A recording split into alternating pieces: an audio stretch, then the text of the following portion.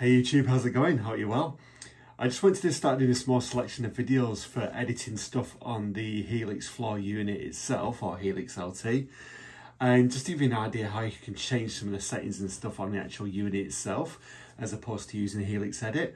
And this first one I'm going to show you is how to change the output settings on the unit. When I say the output settings, I mean the main XLR setting out, the XLR out, and also the jack 1/4 inch outputs as well. So it's dead easy. What you do, you just go to the menu tab there, just next to the save button, and you just want the global settings there. And you want to go to ins and outs, which is highlighted anyway, so that's just where we need to be. And you're just looking here at the line 1/4 inch outputs. Now here's the settings for the 1/4 inch or jack outputs. At the moment it's set to a line setting, which means it's like the powerful strong signal out of those 1/4 inch outputs. The other setting you've got is instrument, which is a bit of a kinder setting. So for example, if you're going into a mixing desk, say you've got yourself a sound man or you're doing your own sounds with your mixing desk, and it's just not to have a bit of a gentler signal going out of those outputs, the 1/4 inch outputs, I would say have instrument.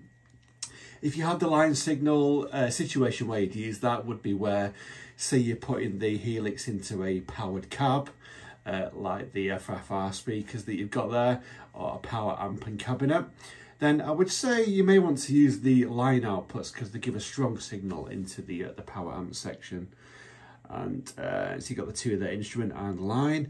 Next, let's move on to the mic or XLR outputs. Now at the moment, this is like a microphone lead, so it looks like the male section of an XLR lead as you look at it, as you look at the hole itself. So you've got mic and line. Now mic here is where you're more likely to have it going into a mixing desk, I would say, using an XLR lead, using the output of the Helix.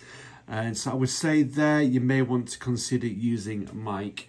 I think if you use line, particularly if you're using a sound man, you're not doing the sound yourself, it may not be too happy with the very strong signal that you get from the line settings. So I would say for that to use mic. But, you know, like all these things, just do what works best for you personally with your settings. But yeah, that's how you do it. That's how you change those two sections of outputs for the Helix floor or the Helix LT.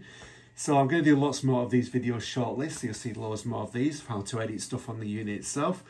But thank you for listening. Please hit the subscribe button. And there's loads more of these videos to come for the Helix, especially in 2023. And please take the time to check out my Helix Tone shop as well.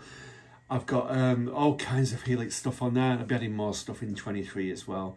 And yeah, just check that out and see what you think. But thank you for listening. See you later. Bye.